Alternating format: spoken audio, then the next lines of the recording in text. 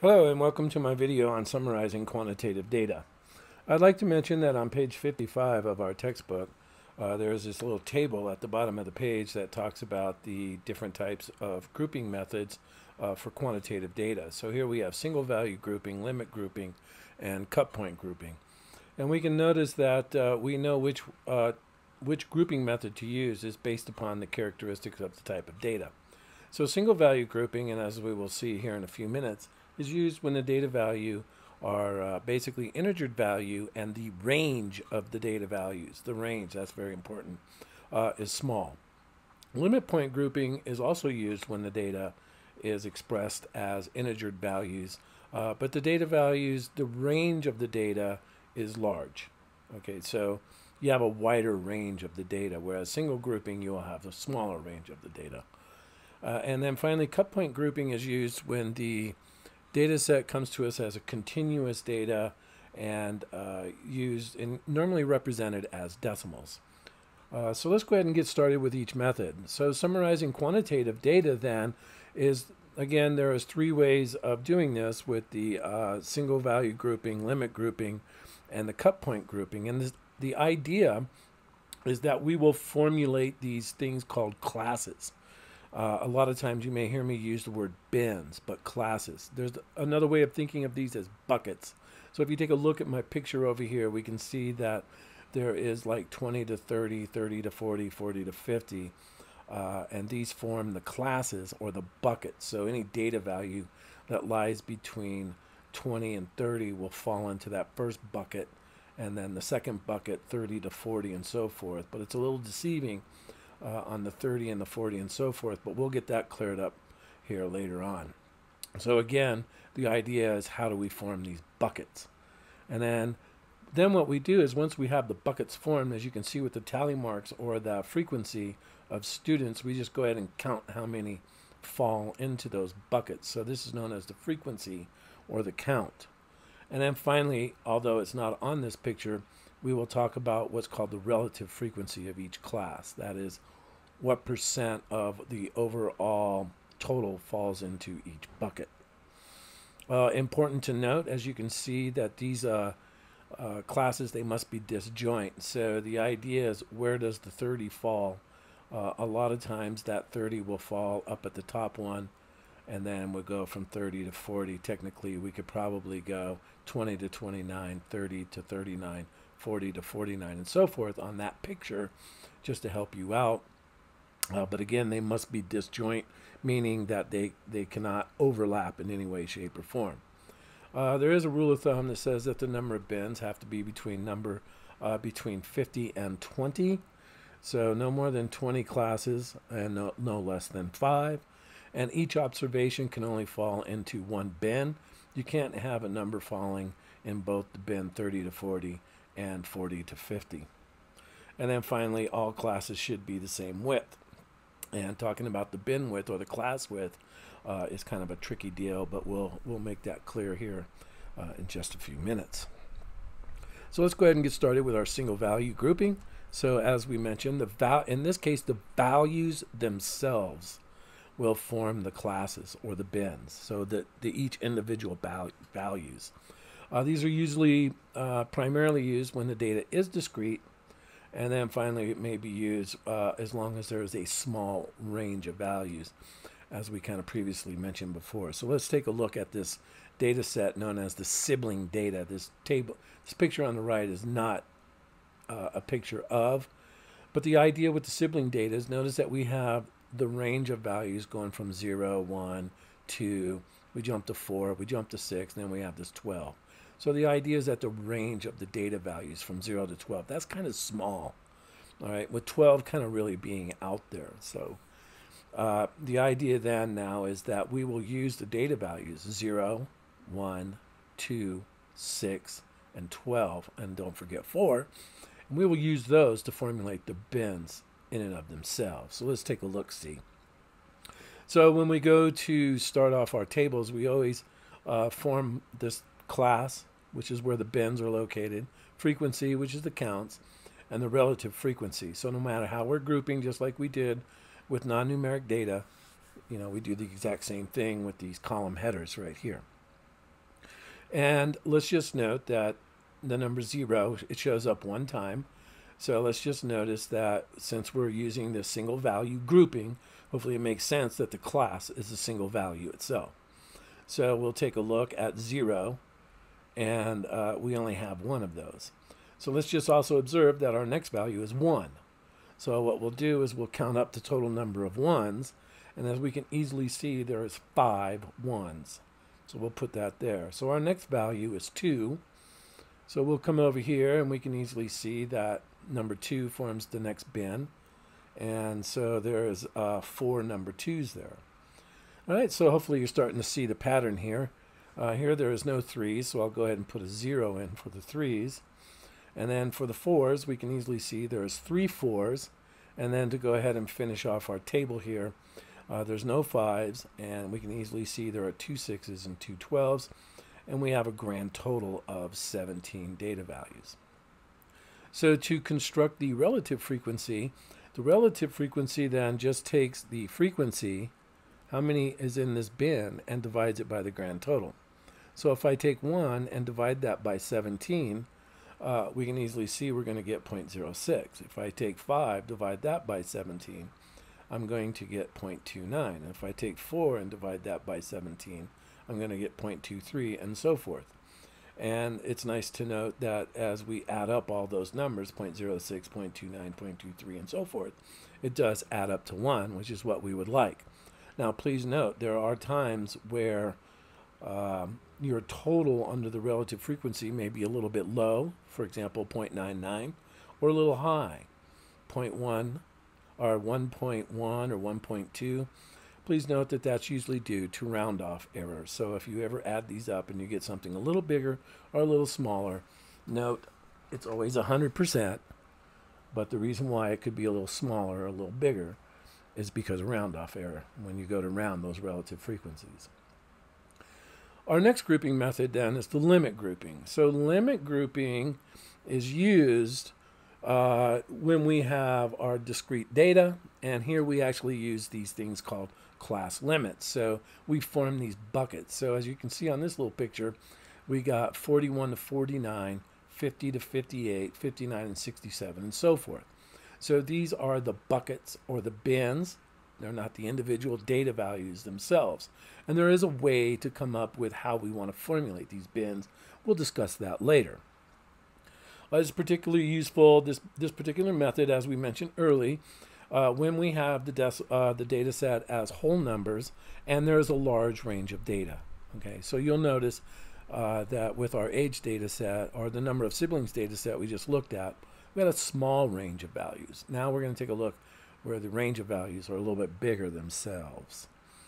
Okay, so let's just note that here we have the ages of best actresses, and here in red I have the smallest value is 41, the largest value is 61. So here we have a range of about 20 years. That's a pretty good chunk of change here. So as we can see then, that what I did was I took all the women, all the actresses that won a Best Actress award, and I just randomly selected 21. Okay, so here what we'd like to do is go ahead and bin this data and then compute our table with our frequencies and relative frequencies. But here, as we're instructed and we can see, here we're going to use a minimum of 40, and then we're going to use this class width of 5. So we got to talk about what those are. So notice that even though the minimum value is 41, we can go a little bit lower. And a lot of times this is what we do. When we go to create these tables, we just go a little bit lower.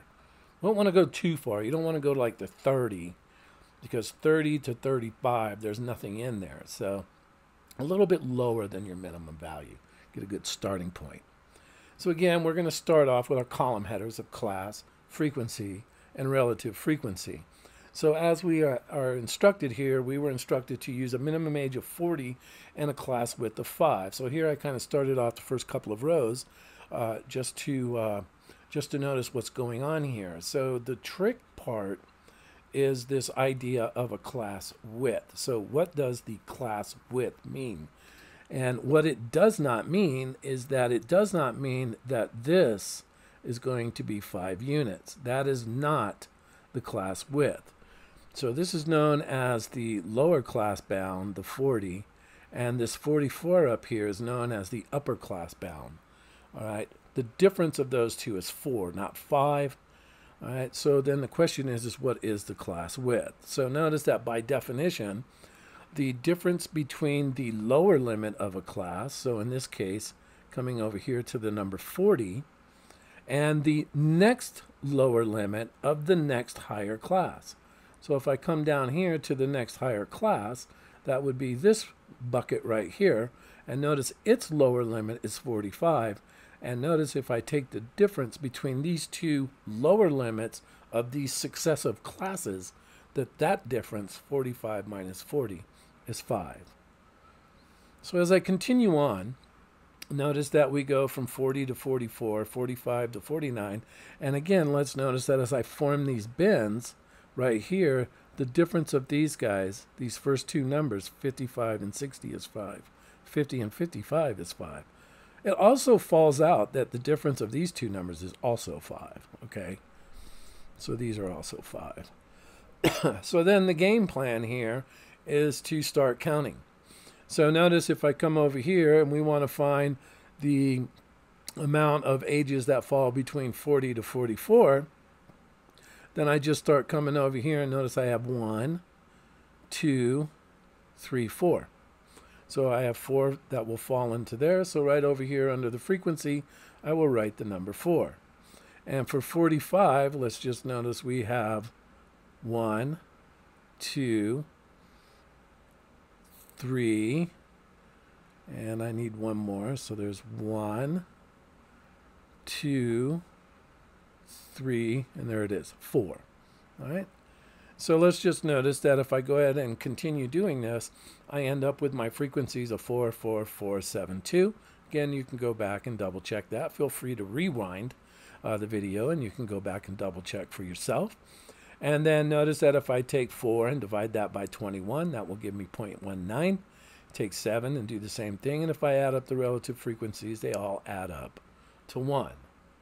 So for some additional notes, let's just note that the lower class limit is right here. It's the number 40. The upper class limit is the largest value that goes into the class. So here we see it's 44. So for this class right here, the lower class limit is 55 and the upper class limit is 59. Okay? And the class mark, well, the class mark is also known as the midpoint. So if I take come over here to this class here, add these two numbers up, the midway point here would be 42. So if I come down here, the midway point for my second class down here, 45 to 49, is 47, 52, 57, and so forth. And finally, our cut point grouping. So let's just recall that here again we are going to create the classes using these things that we call cut points. And just like with limit grouping, each class consists of a range of values. And again, let's just recall that this method is primarily used when the data is continuous or when you see decimal valued data set. So here's a data set of 25 states where the gas tax, so I actually went out, did a little research, and of all the 50 states, I went ahead and randomly selected 25 of them and the tax that they have on a gallon of gasoline.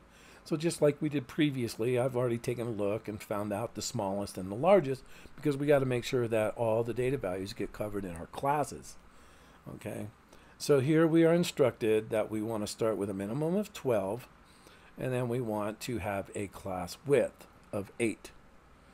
So in this case here, let's just take a look. Our columns are still titled the same, but here we're a little bit different. Since we have continuous data, again, notice my class width is still 8. So 12 minus 20, 20 minus 12, or you take the difference of these first two numbers, it's still 8. But notice that up here, we're not going to 19, okay? We're going up to, but not including 20. Since we're dealing in the continuum, we can get as close to the number 20 but not included in our first band. So notice that 20 comes down here, and then we'll go up to, but not including 28. So we maintain the bin width by definition, or the cut point width, here by definition is 8. So that means my next one should start at 28 and go up to, but not including, 36. Again, that under, another way of reading this is 12 up to, but not including 20. So again, if I come over here and start counting my data values for the first bin, let's just notice that for the first bin, I get these 4 that are in red. So under my frequency, I put the number 4, and then I can go back through and find the number 20 through 28, which is going to be these 10 data values here, so I can start filling in my chart. So the first frequency here will be 4, and then the red here will be 10. And then again, if you want, feel free to pause the video to double check yourself, because on the next slide here, we're going to have our completed table. All right, so go ahead and feel free to pause. So this is what you should have come up with if you went ahead and paused the video and completed this yourself.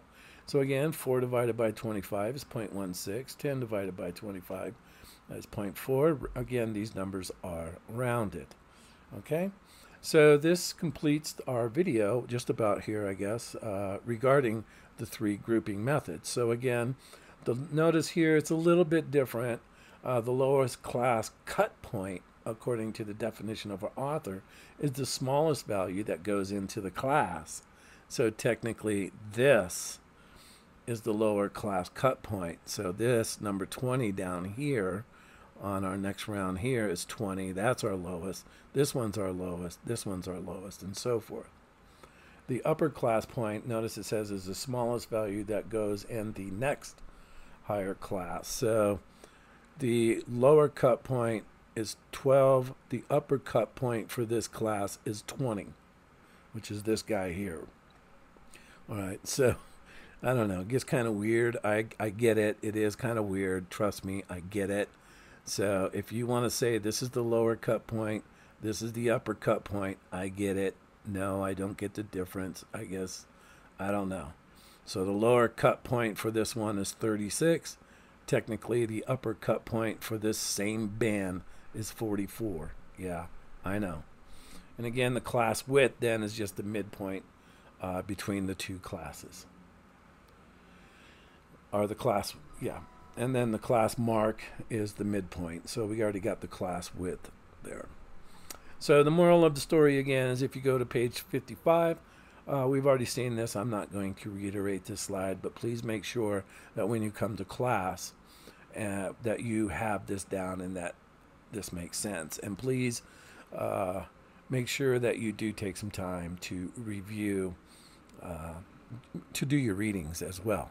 So when we come to class and we get to this part, since we've already covered our lecture part here, your learning part is here, we're just going to go ahead and move on with things like creating the charts, creating the tables, and then reading some information. What is the class width? You know, if I hand you a chart, what is the class width? If I hand you a chart, what is the lower and upper limits? If I hand you a chart, what is the frequency in each bound? And then compute the relative frequency that is also in each bin. So that pretty much covers this video. So I hope this helped, and I'll see you in class.